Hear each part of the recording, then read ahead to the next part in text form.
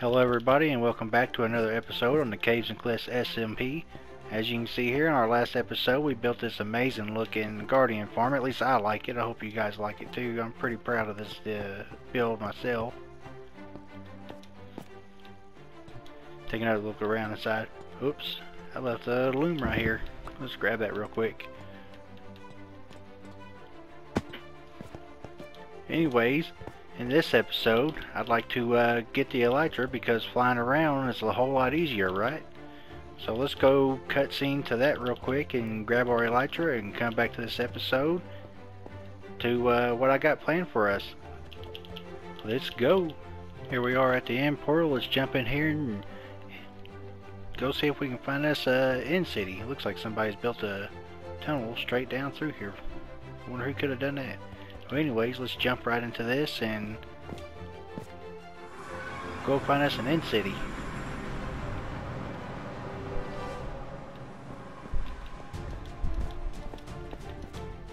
Of course, we beat the dragon once. We might have to do us another dragon fight to open up another portal. But I'll bring you guys back as soon as I find the end city and we'll loot it together. Let's go. Alright everyone, we found the end city and there's our ship right there. Ooh, look out guy, we don't want to look at you right now. And we'll jump into a little montage of looting this place. Let's go.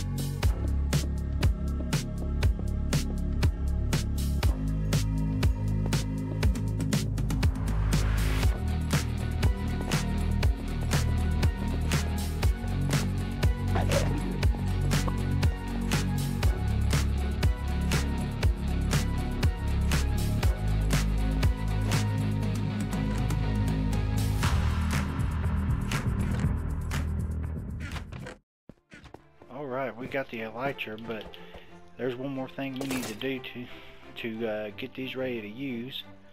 And I got it right here in my ender chest. Let's get this out real quick, and bam, there it is. Mending and unbreaking.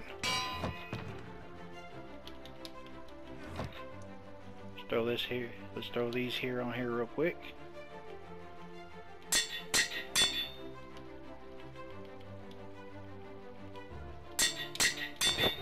There we go.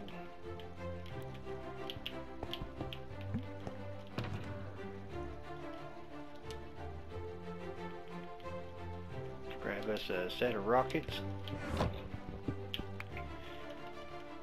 And let's jump off here and take our first flight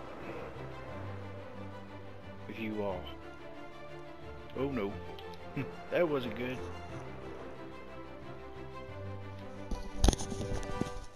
Maybe he'll be alright now. We'll find out.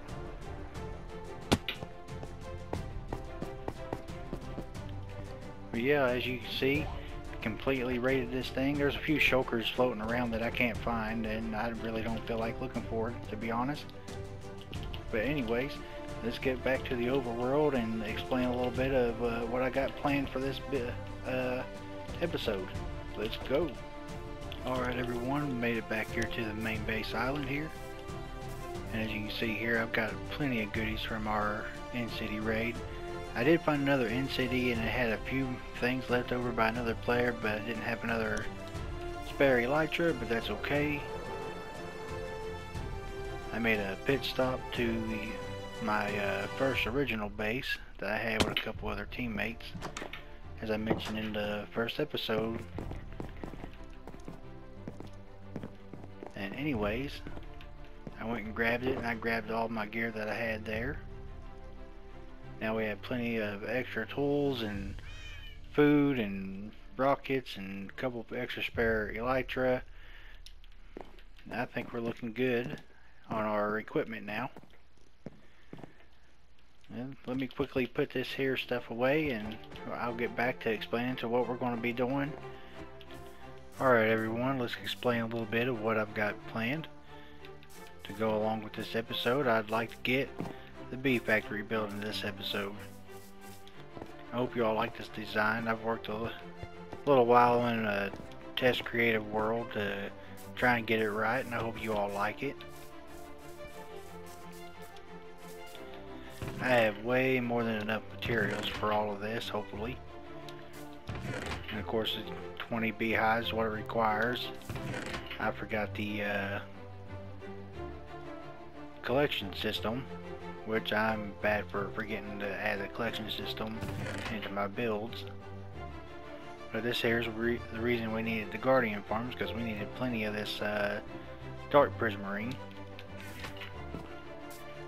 But yeah, anyways, let's do this build, and I'm just going to do progress updates again, and I hope y'all don't mind these progress updates, as it's hard to do time lapses on the Bedrock edition of the game without having a secondary account or anything like that to be able to join the realm.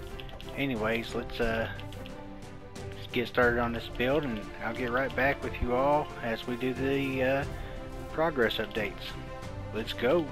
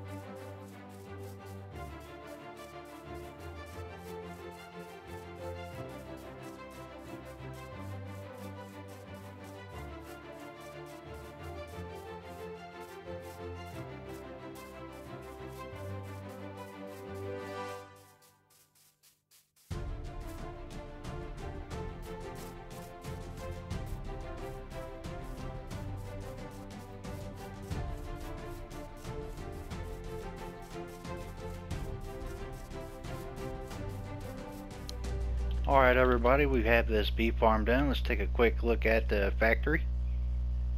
As you can see here, we have completion of the whole build. Let's zoom in here. Of course, we still got our finer details to add in, our little pipes and cogs and whatnot to go in. But we do have our honey tank in and our purified honey collection on the outside here. Let's fly down here real quick. We'll have a nozzle either come out on this side or this side. I'm not really too for sure which side yet. I'm thinking more this side, and will probably look better with our tanker that collects our honey and ships it off to other places. And of course we'll have our other finer details going in and out of the building, but I just wanted to get the factory main part done and get it up and running. And you see here we got 8 bee nests on each side. This side here is honeycomb, of course. Jump right up here so you guys can get a good look inside. And we just got a simple minecart hopper collection and an unloader here that unloads all of our product. A fully automatic farm.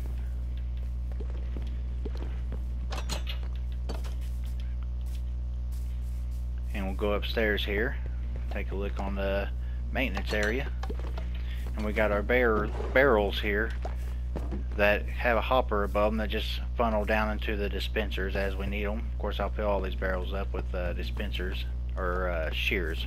I'm sorry, stumbled over my words again. And of course we have our honey bottles here. We got these all pretty much filled up evenly.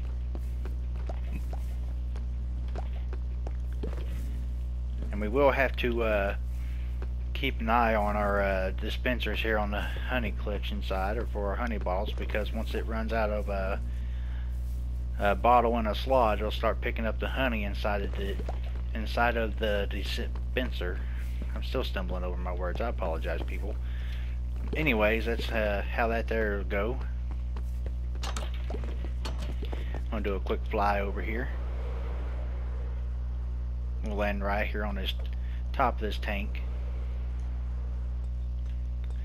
And as you can see here, we do have our extra details we need to add in, our pipes and stuff going in and out and around.